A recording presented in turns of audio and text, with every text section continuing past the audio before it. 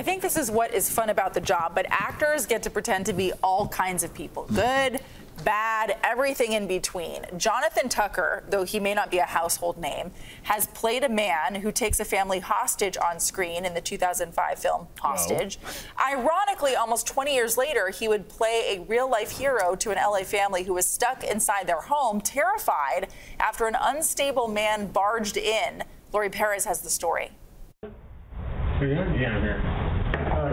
This was the moment caught on Ring video when a man came to the door of this Hancock Park home, seeming to talk to himself. He then opens the door and walks in with 3 little girls and their mom inside. She saw him and asked him, "What are you doing here?" And he didn't answer, just kept walking towards her, and that's when she just yelled for my kids to get out. The homeowner, who wants to stay anonymous, says a neighbor had texted him there was a man at the house and says he got home just as the stranger was going inside. The homeowner says he ran in to grab his baby. You can hear the chaos inside.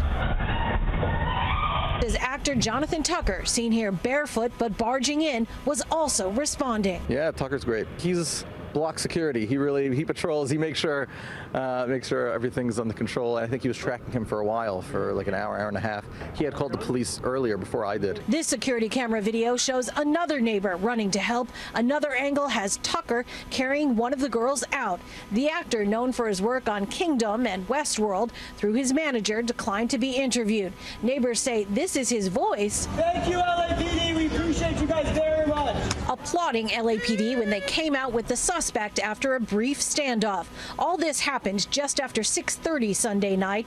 Meanwhile, this neighbor, who's shaken but not stunned, says her family has lived in this Citrus Avenue neighborhood for almost 100 years, but she will likely be the last. Yeah, it would make me sad. It would make me sad to leave the neighborhood, but, you know, it's just not safe anymore. The victims, who own a mental health facility, say the suspect appeared unstable. They've actually offered to house him at their facility, even as they ask the city to do more to keep them safe. You know, we got to crack down and let people know when you commit a crime, you're going to go to jail. You're not going to be let out 2 hours later. You know, our hope is that, I guess, in the long term, is the city will get funding to help these people with their needs, mental health needs, get them in the right institutions where they can get the proper help and integrate them back in the community a safe way.